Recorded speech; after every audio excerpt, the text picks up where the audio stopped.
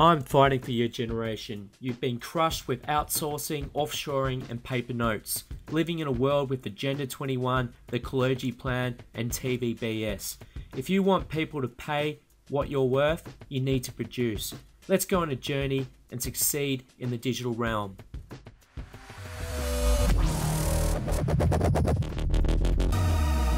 Hi guys, it's Andrew here. Just look at doing a quick video on Page SEO. Instead of going through all the coding, I assume that you're probably well adept in the ways of SEO already, and I just wanted to bring to your attention the website Amazon.com, which I think is one of the greatest formulated sites online in terms of SEO. And if you have a look at the site, it doesn't matter what you type up the top. I type iPad, bring up all the products of iPad. Now what I'll do is just go to the top choice there, just so we can have a bit of a look. Now it's got plenty of images on the screen, plenty of options. Also it has the keyword iPad in the meta title at the top, if you follow my cursor. Also throughout the headings on the page there's iPad as well. Also it gives you variations of the iPad as well, similar products that you might be interested in. Now what that does is it not only pushes the keyword iPad multiple times, as you can see here and here as well. Pretty much in every single option there's the keyword iPad. It's not only doing that, it's also giving the person greater usability by giving them greater options. So if they don't particularly like this option that we've got up the top, they can go to these other ones and you don't lose the customer.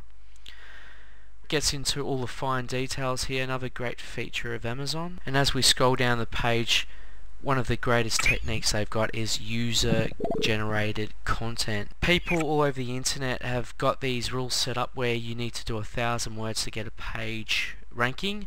What the great thing that Amazon does, they don't need to worry about that, because the users that actually buy the products generate the content for them, which is absolutely fantastic because it saves having an army of writers, that instead they have their customers writing the content for them. Now Google loves content. The more content you have on your site, the greater the rankings normally.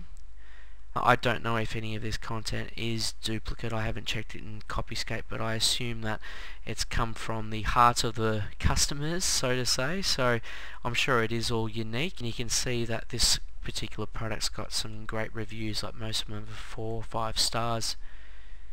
So I think that covers quite a bit what Amazon's doing. Just before I leave, I just want to go back a page because it's something I forgot to mention before that I think should be brought to your attention. Now if you have a look at the sidebar structure here, it's just amazing how they've got it set up. They've got so many keywords here, and say for example if you were to hit computer tablets, it would bring up multiple options, so you can tick certain memory capacities and brands, and throughout that they've got a lot of keywords as well. Let's just go back to the home page and just see what categories they've got there.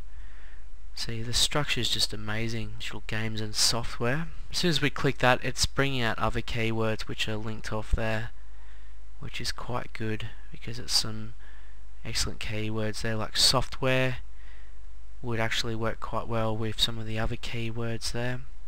Anyway, you get the idea there. I think that covers most of it. I'll probably go through more details on Page SEO. I think just the key points: to have the keyword at least once in the H1, probably once in the H2, with the H1 probably at the very start. Also with, you can sort of see Amazon sort of put a major keyword at the front. If you take Amazon, the brand name out, you got online shopping, which would probably be one of their major keywords. You'd also want the keywords to come up a couple of times in the H3 headings as well.